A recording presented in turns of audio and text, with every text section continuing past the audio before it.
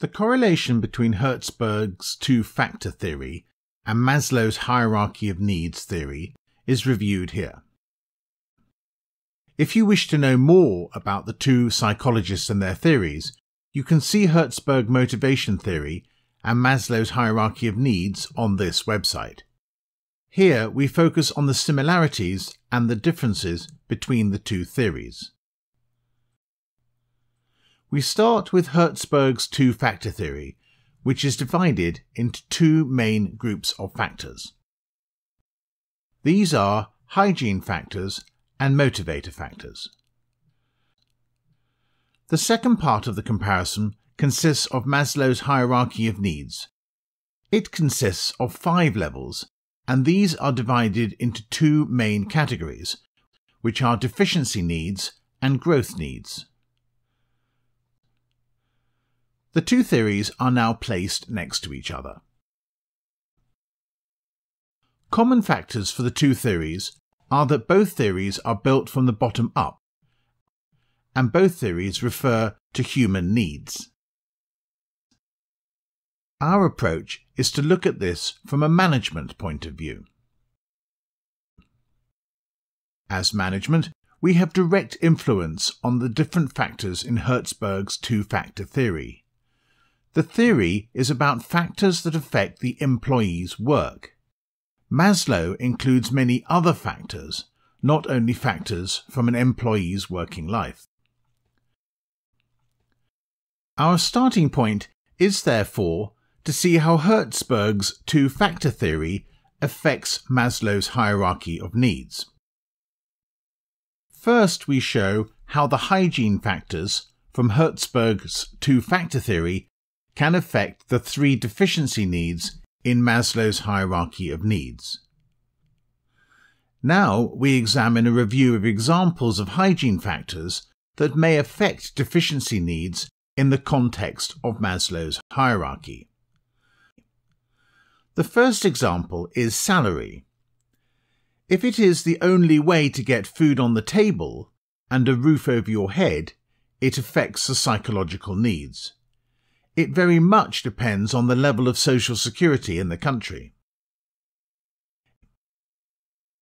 In most countries, salary affects the safety needs, which is also one of Maslow's 3 deficiency needs. Money in the bank gives the employee a feeling of security.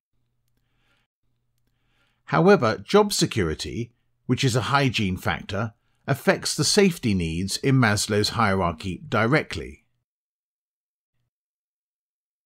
Relationship with colleagues is a hygiene factor in Herzberg's theory, and it affects the belongingness needs in Maslow's hierarchy. It could, of course, also fulfill a security need. The employee feels secure in the group. Now we move on to consider the next level in both theories. Our starting point is still how Herzberg's two-factor theory affects Maslow's hierarchy.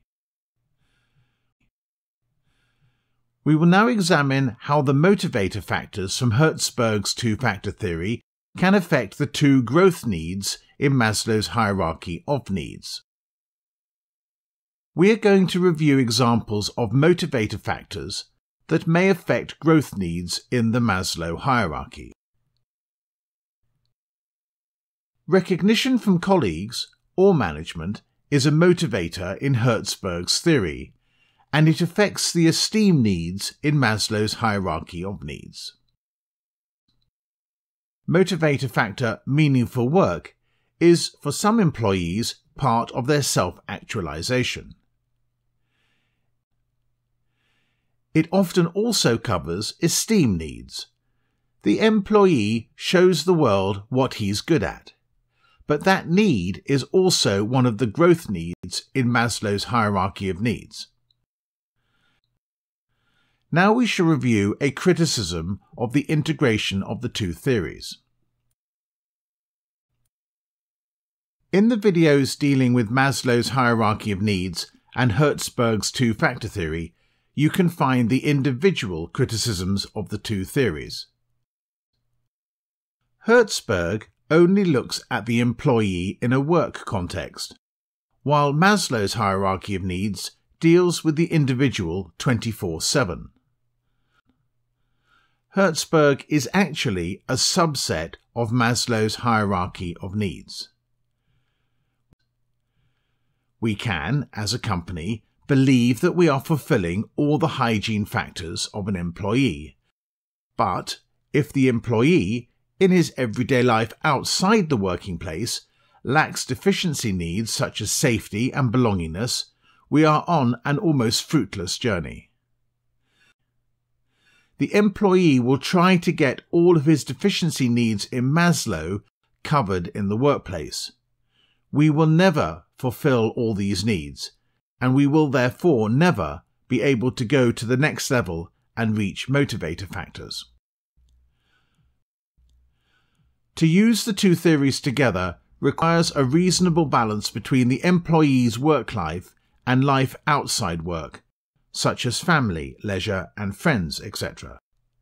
This balance exists for most people, and therefore it makes sense to use the theories together in the daily work of management.